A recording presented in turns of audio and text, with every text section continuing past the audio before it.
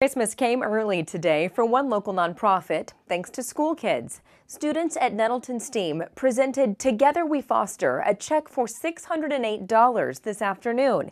Students at the school have spent the last month in a competition to raise money for charity as one of their teachers participated in No Shave November. Once it came down to choosing the charity, they selected Together We Foster, a foster care resource nonprofit. And the students say they were excited to give back. So we will use the money that y'all raise. We'll probably buy deodorant, shampoo, body wash, and things like that. We were very excited to give back to the community and to support Jonesboro and Northeast Arkansas as a whole. Everybody had a choice, but in the end it came to foster care.